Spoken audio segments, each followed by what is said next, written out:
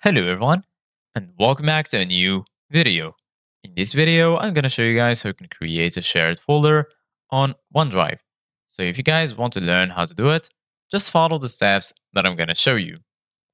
As you can see guys, I'm right now on my desktop on my computer and this is how the homepage looks like. So basically guys, the first thing that you need to do is open the File Explorer.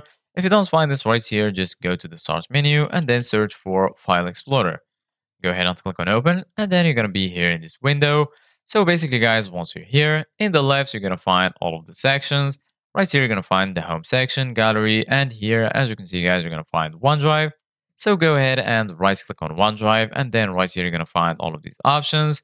Here you're going to find the option to copy it, expand it, open it in a new tab, open a new window, and so on. And here you're going to find the option to always keep it on the device, free up space, and lastly here you're going to find OneDrive options.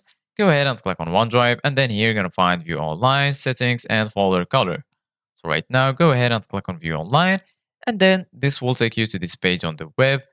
Once you're here, in the left, you're going to find all of these sections. Here you're going to find My Files, Recent, Photos, Shared, and lastly right here, you're going to find the Recycle bin.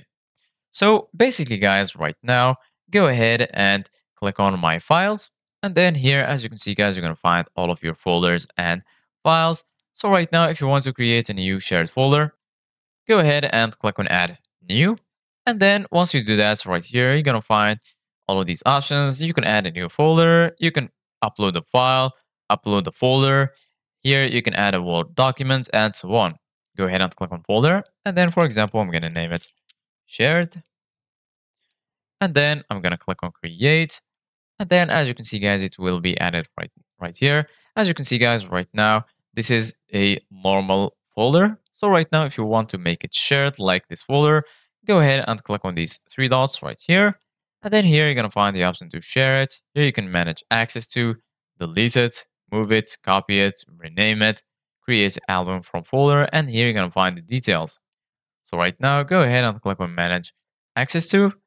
And then right here, you can click on start sharing. And then right here, as you can see, guys, you can add a name, group, or email of the person you want to share it with. And then here, as you can see, guys, you can manage the permission. They can edit, or you can make it that the people who you share the folder with can only view and can't make changes. Once you finish, go ahead and click on send. And then you're going to be able to share your folder. Thank you guys for watching. See you guys in the next video.